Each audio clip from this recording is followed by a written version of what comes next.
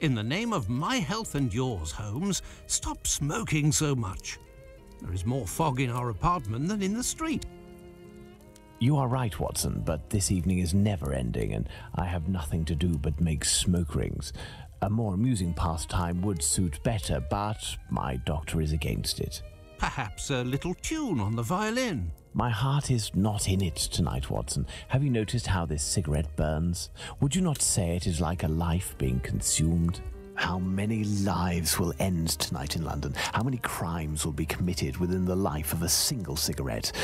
Ah, the vanity of existence. It is but complaints and smoke, the meagre panache of its sickly soul. The tobacco is giving you very somber thoughts. I am certain that this inactivity will not last. Let's retire. You'll be in better humour tomorrow. Reason speaks. Let's to bed.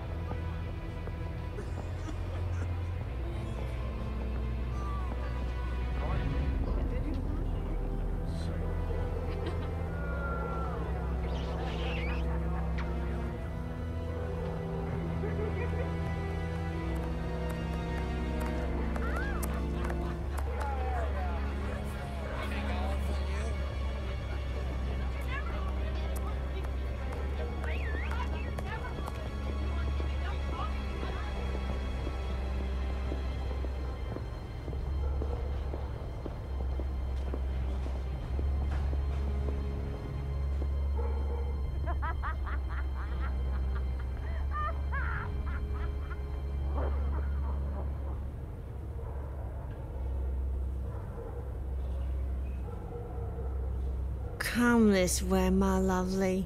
We'll have a right good time. Wait, let me help you.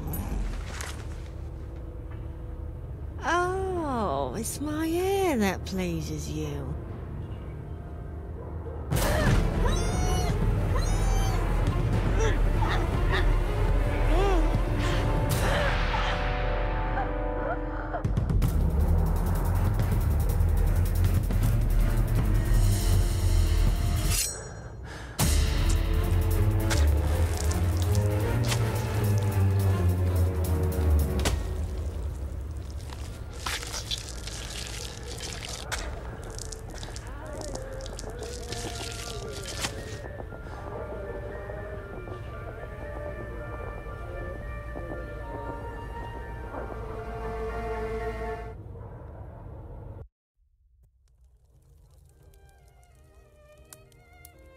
The news is as dark as the sky, Holmes. An inquest has been opened into the murder of a poor woman in the East End. The unfortunate girl was discovered last night, lying in the street, still warm. The murderer was filled with an incredible savagery. Oh, the article gave me shivers down my spine. The inspectors in charge of the case don't seem to have even the slightest lead. A similar murder took place less than a month ago. Ah, love. A romantic walk, a kiss in the moonlight, a polite refusal, a terrible anger, and a hanging. This area of Whitechapel is a disgrace to London. The government should take serious note of what is going on there. Whitechapel? This woman was found in Whitechapel? Yes, indeed. Bucks Row, to be specific. Then it was not a question of romance, but of commerce. Unless these women actually take pleasure in the vice, the female nature is completely... Holmes, do you hear yourself? A woman is dead under unspeakable circumstances. No less than any other, she was a human and one of Her Majesty's subjects. None of these streetwalkers of which you speak have any other way to survive but by selling their bodies. You know as well as I that our era is not a gentle one, and these women don't have much to look forward to. Some grace, if you would. Do not refuse them your compassion. Do not say another word, my dear Watson. We shall leave immediately for Whitechapel. To the scene of the crime? No, I think it would be better to arrive there a bit later once night has fallen. At the moment, the spot will be overrun by police officers and spectators. It would be impossible to investigate properly. Then where are we going, Holmes? The best thing to do would be to head to the police station and attempt to get a copy of the preliminary reports. But the article in the Star seemed quite complete to me. You must know, Watson, that journalists often draw conclusions from the facts without a proper understanding of how to do this delicate task. We must obtain the reports from the inspector in charge, as well as those from the coroner. Very well, Holmes, but all the same. It seems to me that I have a map of London somewhere, Watson. Can you find it and locate Whitechapel while I get ready? You are too kind, Holmes. Searching through your mess?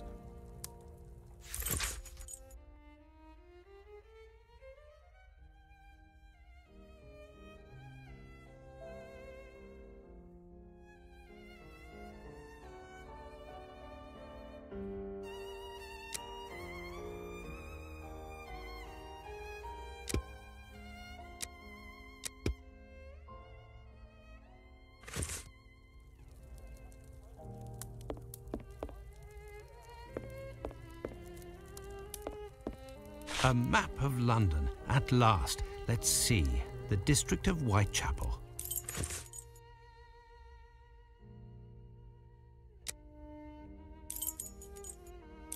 I found the map, Holmes, and I was able to locate the Whitechapel police station. Congratulations, Watson. Come, the game is afoot. You can read the article to me on the way.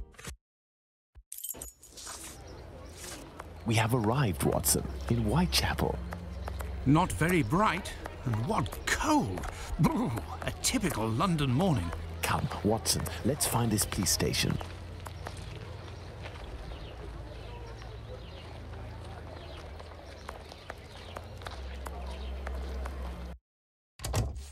Well, this station isn't very well kept, I say. It's a local outpost, Watson. The daily tasks that confront these constables are not the easiest, and they are poorly paid. Gentlemen, welcome. Hello, I would like to speak with the Chief Inspector, if you please. Constable Humphreys here. I am the only one in at the moment. What do you want with the Chief? My name is Sherlock Holmes. I am... Sherlock Holmes? The detective that I read about in the papers? Well, that's a treat, that is. You come about the Buck Road case, have you? Indeed, we... Not at all. We were just passing by chance. You say that there was a crime recently. You don't know?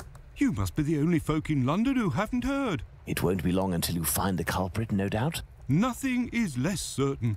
Suspects, 0. Clues, 0. It's not good for us, especially not in this district. Listen, this isn't what I came here for, but if I can be of service, in a confidential capacity, of course, if you can entrust me with a copy of the preliminary reports, I could study them and return later with my conclusions. It's just that these are official documents. I can't take a decision like that without the inspectors. The sooner we know the facts in the file, the sooner we can be of help, my friend. Say, if you are Sherlock Holmes, you can find anything, isn't that true? With your magnifying glass, footprints? My performance is often embellished by my biographer. Ah, good. Good. I will give you the reports, but could you do me a small favour first? During my rounds, I dropped a leather folder containing some papers. Nothing of importance, but it's a big mistake. I would go looking for it myself, but I am stuck here on duty. I must have lost it near the seedy boarding house not far from here.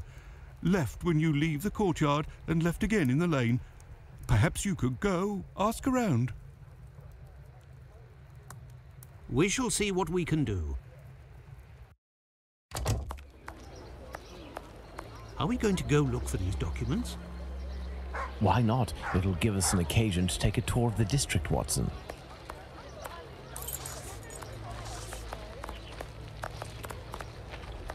Excuse me, my good man. Out of the way, I don't like the look of you.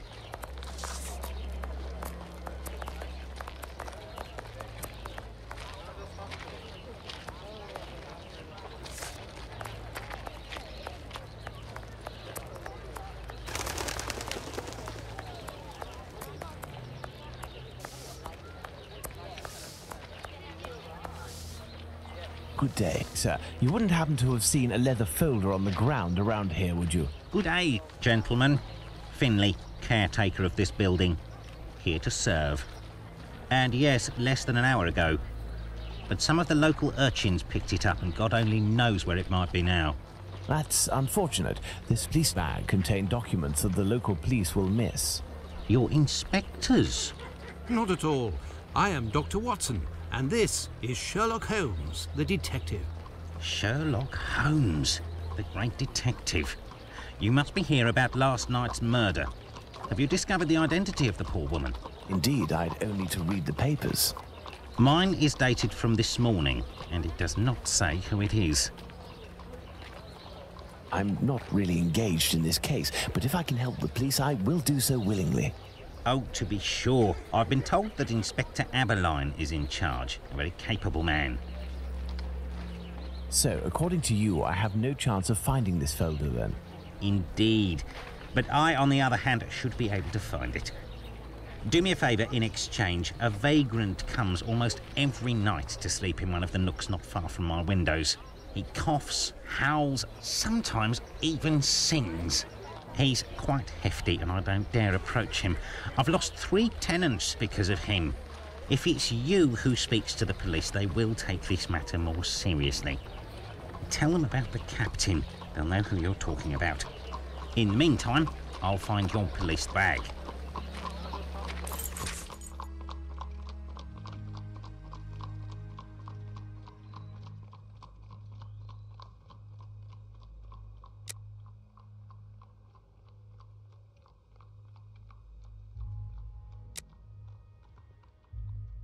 Let's go to the police station.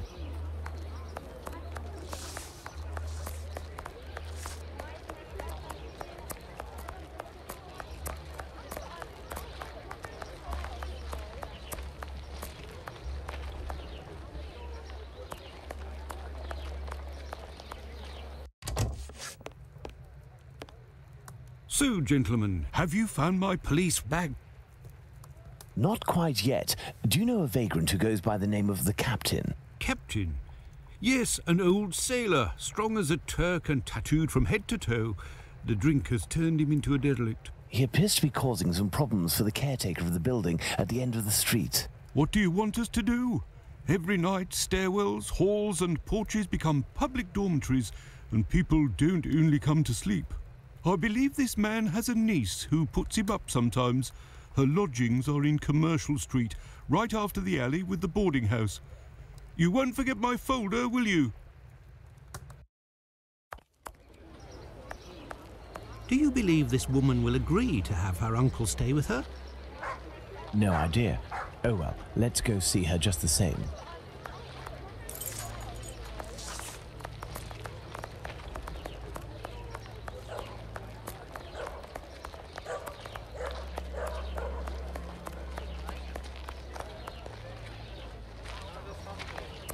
There. This is where the niece of the captain must live. Good day, miss. Would you happen to be the niece of the man known as the captain? Oh, yes, that would be me. What has he done this time? He isn't... Oh, my God. I'm on my way. Miss, we have come to ask if you could have your uncle come live with you. He sleeps under the windows of a boarding house, causes the caretaker no end of problems. I know. I've lodged him for a while, and he was the same here. My landlord made me kick him out. I'm ashamed, you know. I never should have, given the state of his health. He coughs day and night. There might be a way to calm his cough. I am a doctor. I could examine him. You went to see a doctor at the clinic. But the medicine costs too much. I can hardly pay my rent. We will see to it. Where might your uncle be found? I don't know. He must be in the vicinity, but I don't know exactly where. We will find him. Holmes, this is serious. Find an alcoholic in Whitechapel? A needle in a haystack would be easier. Come, dear doctor, let's trust to our lucky star. Moreover, we also have our informers, remember? Are you referring to those brats to whom you are always giving charity? Exactly. My secret police. Some of them must surely roam in this area. It suffices to find them.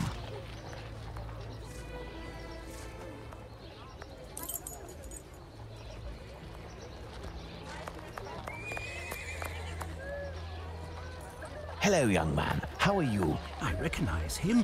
It's the lad who sells newspapers, who is always calling outside our windows at Baker Street, early in the morning. Hello, Mr. Holmes. It's a treat to see you again. What can I do? Would you happen to know an old sailor who goes by the name of the Captain? A poor man who hits the bottle a bit hard. Of course, Mr. Holmes. He's there at the end of the street. Round to the left he is.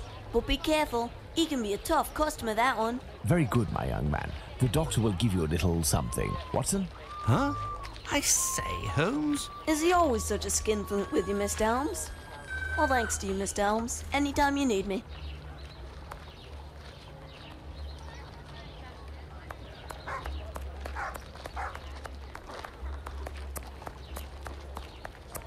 I can hear someone coughing more than is natural, Holmes. Yes, Watson. The poor man cannot be too far away.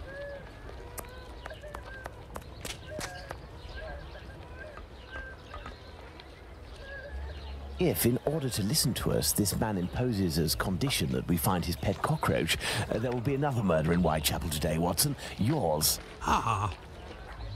He is in a critical state, Holmes. He has barely a month left. Is there a way, dear doctor, to ensure that this last month passes in silence? Really, Holmes, sometimes you... Oh, really? I will make note of some medicine to get immediately that will relieve his pain. Very well. I will locate an apothecary or a clinic.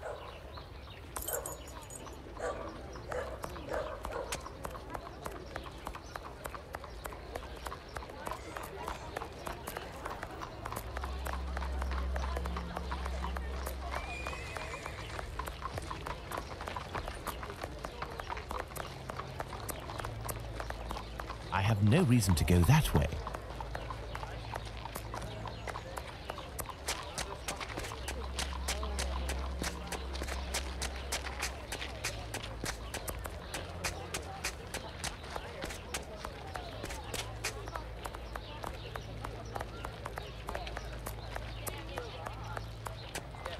This building is a clinic.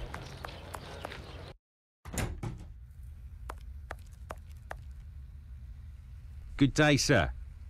Dr. Gibbons. You aren't from around these parts? Indeed, Doctor. It is for someone from your neighbourhood that I am here, though. His doctor asked that I acquire some medicine on his behalf. I have the note here. Dr. Watson? Not from round here, neither. This medication is quite dear. Certain documents are necessary to obtain them for free. I don't have it. You'll have to accept my spare change. Will it be enough? Enough to relieve your patient for a month. Would you like me to make this prescription available after that time? According to Dr. Watson, that won't be necessary. The possibility of a recovery? A definitive one, yes. There, sir. Thank you. It's rather quiet here. An unusual chain of events. The majority of the people hereabouts went out last night to see the great fire at the warehouse. The patients that I was minding and my staff were no exception. The former were dramatically healed, and the latter ended up sick. And with the murder last night, most of the people who weren't working wandered over to the scene of the crime. Their little aches and pains will wait until tonight or tomorrow. A squalid murder, it would seem. Just like what this area has become. My thanks, Doctor. Not at all.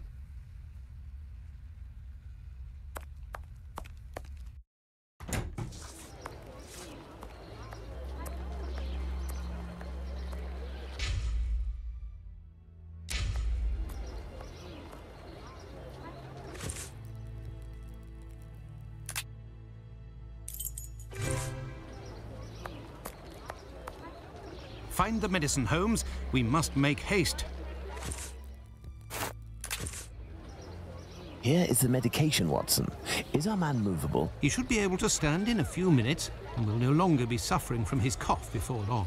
Consider the affair resolved. Accompany him to his niece's while I return to the boarding house, and then join me at the police station. Let's return to the boarding house.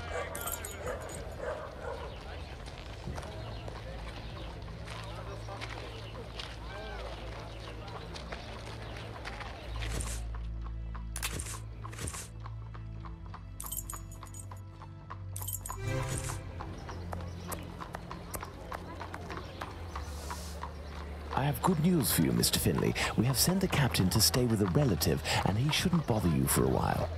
I also have some good news. I have your police bag. Thank you. I bid you good day. Oh, it was nothing. Tell me, one of my wife's friends lost... Another day, Finley, another day. Let's go to the police station.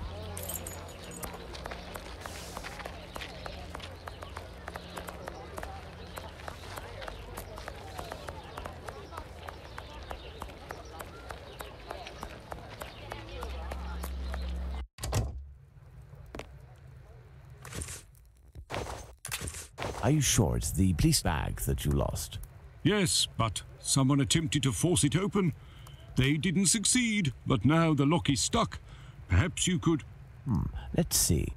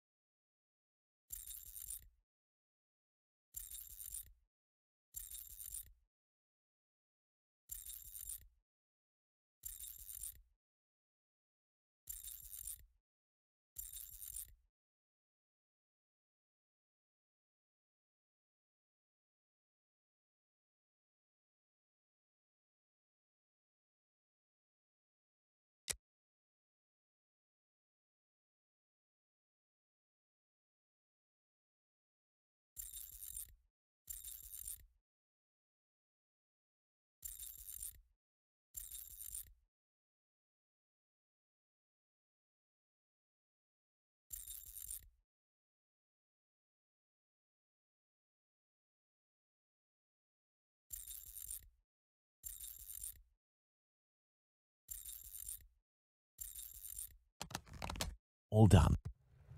A big thank you, Mr. Holmes. Think nothing of it, my friend. So, the reports. Why don't you wait till the inspectors get back? You would certainly learn more. If I wanted to meet the inspectors, I would have done so. So, give me the preliminary reports, and above all, do not mention my visit to anyone. Is that clear? Sure, if that's what you want. Here are the reports. Thank you.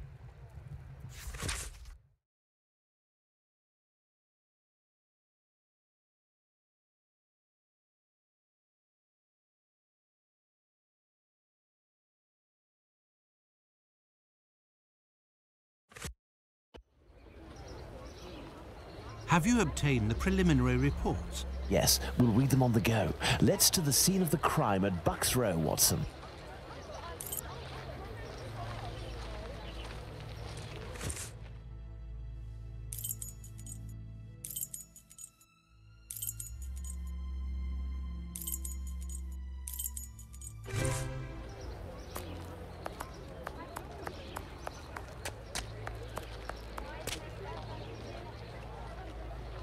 But what are all these people doing here, Holmes? Apparently, they came to see the scene of the crime. What about us? Aren't we going to see it? We will return this evening, Watson. The circumstances shall be ideal for carrying out our little experiments. Well, Watson, we are at the scene of the Polly Nichols murder. Imagine the victim lying at the spot where she was found and try to discern all of the clues we can. Watson, you are a writer. I am therefore entrusting you with our deduction board. It will help us to establish certain facts. Understood, Holmes. No signs of blood.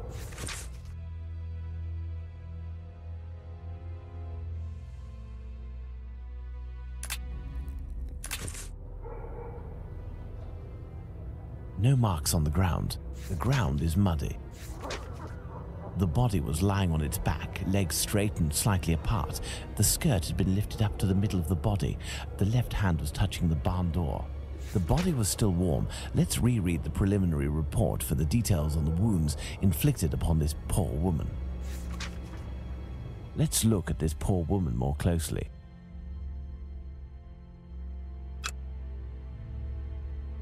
The throat was slit from left to right. There are 2 incisions. The tongue is swollen. There is a bruise at the level of the right maxilla. There is a bruise on the left cheek.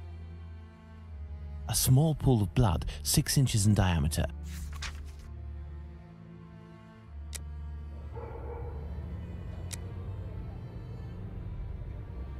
This spot is deserted, Holmes. The prostitutes only come here to exercise. There is only 1 streetlight lit on this street, Watson, and this spot is particularly poorly lit.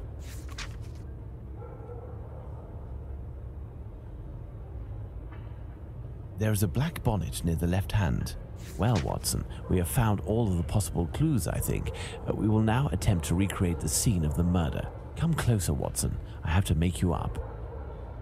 You are joking, Holmes?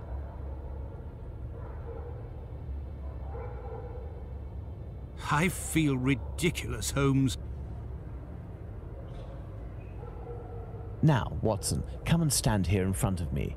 You shall play the role of the poor woman and I shall play that of the murderer. Let's try to reconstruct the facts to ensure the final result corresponds indisputably to the way that Polly Nichols was killed.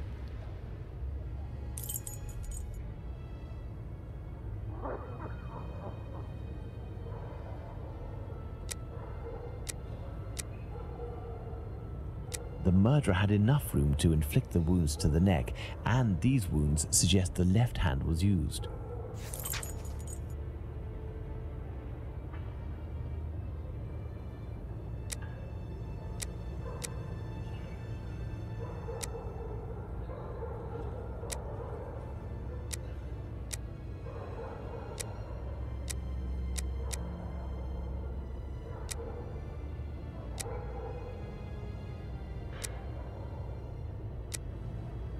This position is unlikely. Yes, it's quite possible the events occurred like this.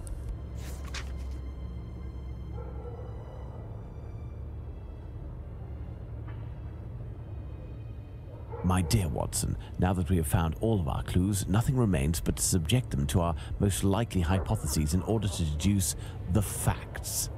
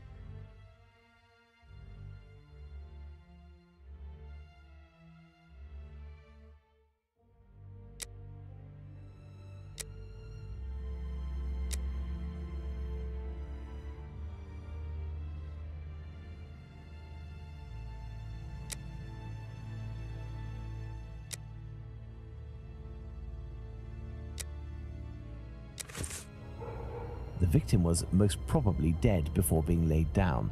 Once the heart stopped, gravity drained the body slowly, not in a heavy spurt that would have stained half the street. Thank you, Holmes. I understand why you told me not to change clothes. Do you realize that our behavior didn't alarm anyone? The victim's ordeal was even more discreet. By acting in silence, we have confirmed something. The crime definitely took place here. The victim and her murderer were able to come here without making any noise, and afterwards the murder took place without the slightest cry being uttered. Come, Watson, let's go home. We have spent far too long in this sinister alley. And so, my dear Watson, the day and night which we passed in Whitechapel were enlightening, weren't they? An adventure that I most certainly will never relate. To be in the skin of that poor woman. I prefer not to speak of it further. But have we really learned anything about the murderer? Obviously a man, given the necessary strength. We have little to go on, at least no more than the police. But in my opinion, Inspector Aberline has a trick or two up his sleeve. No, I want to talk about the facts and what we can draw from them. We know where the crime was committed and under what conditions. I would like to ask you about the possible motives for the crime. According to you, Watson, what could have pushed the murderer to act in such a way?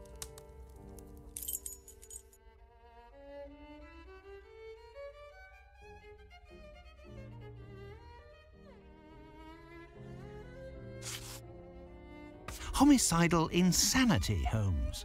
It is indubitable that the man who did this to Polly Nichols is not of his full senses.